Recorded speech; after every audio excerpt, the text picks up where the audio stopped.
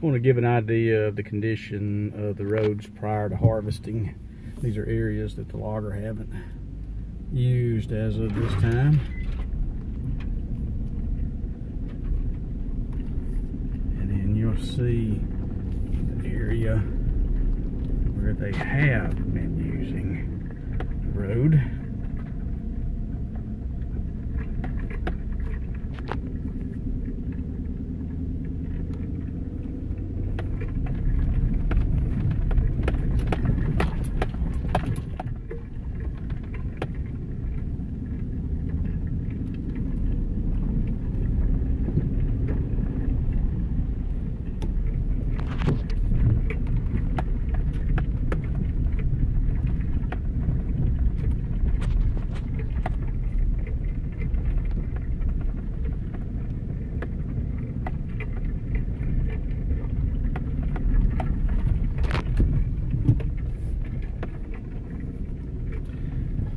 Etc., etc. It's not bad by any means. I mean, to a hunter that's probably pretty bad, but to me and other people involved in forestry and timber harvesting, it's not too bad at all, particularly given as wet as it's been.